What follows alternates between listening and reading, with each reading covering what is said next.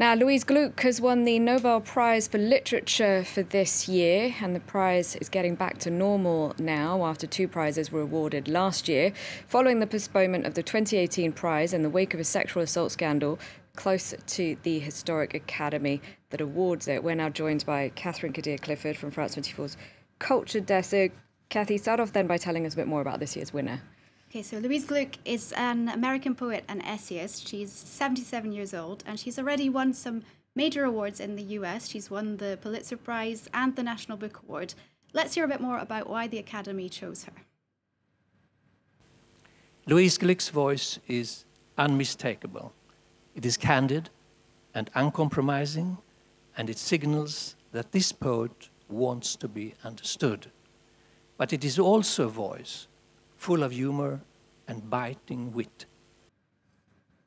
So Louise Glück is best known for her lyric poems. She has an austere tone, a scarce word choice, and she focuses on themes like trauma, radical change, rebirth. Some of her notable works include The Triumph of Achilles and The Wild Iris. And she now joins a long list of past laureates, including Ernest Hemingway, Toni Morrison, Albert Camus. Now, the Academy has been the subject of plenty of controversy in recent years. Is this another controversial choice, do you think, or more of a crowd pleaser? So really, there was an expectation that they would go for a female author who wasn't from Europe to go some way in sort of soothing ruffled feathers from previous years' controversies. The choice of Glück is an important step for the representation of women within the laureates. She's only the 16th woman to win since 1901, so 16 out of 117 laureates. Still some work to go there. And Toni Morrison is so far the only black woman to have won in 1993.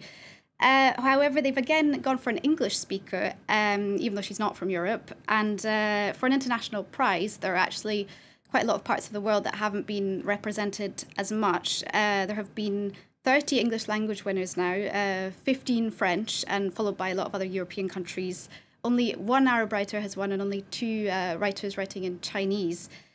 So a step in the right direction, but still some way to go in better representation. Now, the historic Swedish Academy has been under a fair bit of pressure to revamp and be more open after 3 years of scandal. How far is this choice likely then to go in helping repair the reputation of the Academy? Yeah, so the sexual assault scandal in 2017 also sort of shone the spotlight on the more traditionalist views at the heart of this sort of ancient Academy, and it sparked the resignation of several members, so there really was an upheaval there.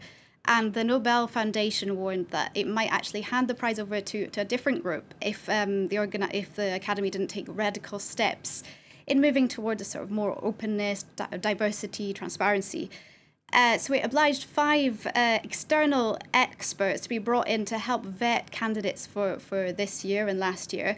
And 2 of them actually quit after last year's announcement because they said their views weren't taken into account. Last year got off to quite a bad start in terms of repairing reputation. The Austrian author Peter Hanke, he's minimized Serbian atrocities in the Balkans wars. So for many people, giving such a prestigious prize to him was in a way giving some sort of legitimacy to these offensive opinions. So this year, less controversial. Glück, to my knowledge, hasn't made any offensive political statements. And how does a prize like this change the life of a writer? So, of course, there's the prestigious value. You get a diploma and a medal. Then there's the tangible result in book sales and in the author's profile, a massive boost to their public profile. There's also a major cash envelope, which comes with the prize. This year, it's worth around 950,000 euros. Not bad. On a different note, we're going to end here in Paris on the banks of the River Seine. Yes, if you visited the French capital, you've no doubt seen the little book stalls, or maybe browsed among them, that are dotted along the Seine. These are called the bouquinistes, and these vendors really depend on tourism. So like millions of other people in the world, they're really feeling the strain caused by the COVID-induced economic crisis. Wassim Cornet reports.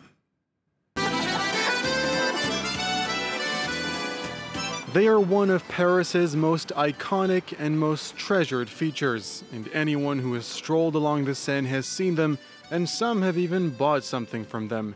In fact, the bouquinistes, the booksellers that line the river for 3 kilometers, are such an important part of the city's history that they are declared a part of France's national intangible heritage.